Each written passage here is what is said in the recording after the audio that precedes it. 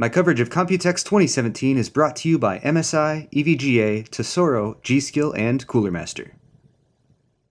Hey guys, welcome back to my Computex 2017 coverage. I have traveled over here to the Hyatt where NVIDIA is shacked up because they have a new thing. It's called Max-Q technology that they're integrating into their notebooks.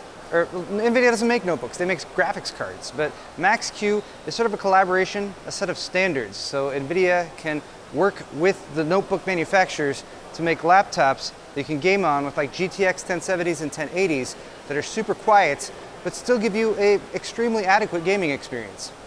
So the actual definition of Max-Q comes from NASA, and it's their definition of the point at which the aerodynamic stress on a rocket in atmospheric flight is maximized. So what is it when it comes to NVIDIA's implementation? Basically, it's kind of like a new Ultrabook standard, but not from Intel. It's a standard from NVIDIA. It's to work with laptop manufacturers to produce 18 to 19 millimeter thick gaming notebooks that actually have decent gaming performance and that don't sound like jet engines under load.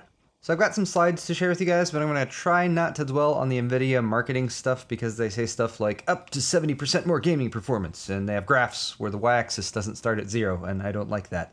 But what I thought of when they described this was min-maxing, like back in the Diablo or World of Warcraft days. Min-maxing for notebooks. They're doing it by using every means possible to improve airflow and cooling within these 18mm thick notebooks. And that's a pretty tough job when you're using a full-fat GTX 1070 or 1080 in there.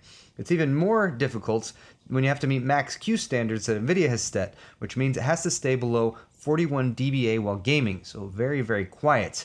The demo notebook that they showed off for this purpose was the Asus Zephyrus. That's an ROG laptop, it's 18mm thick, it's got a GTX 1080 inside and 120Hz G-Sync monitor. So trick one that Max-Q notebooks will use is unique cooling solutions, and for the Zephyrus it was a hinged design on the back of the notebook. It opens up the underside of the laptop when the screen is open, so that allows a lot more airflow into the GPU, the power delivery, and other components. Trick 2 is to use high quality power delivery components, and that will pretty much cut down or minimize waste heat. And trick 3 is going to be a set of optimized game settings that you'll be able to access with GeForce Experience. NVIDIA says they already have 400 games that are set up and they're going to be adding more in the future. The idea is to find that perfect point on the performance versus power usage scale and always have the laptop play right there, which sounds like a pretty good idea in theory, and once these laptops actually get in the hands of reviewers, we'll see how it plays out in practice. One final option for Max-Q notebooks is Whisper mode, and this is an even quieter mode that reduces power consumption even more for sub 40 dBA gameplay, which means in most environments with a noise floor above 40 dBA you won't even hear the notebooks at all. For Whisper mode they use frame rate targeting in the 40 to 60 frames per second range, since the priority in this case is on quiet gaming versus performance. Other than that Asus notebook, they also had a Clevo P950, which is 19mm thick with a GTX 1070, and an MSI GS63, 18mm thick with a GTX 1070. They're going to have Max-Q gaming notebooks available from all their major notebook partner OEMs worldwide starting on June 27th.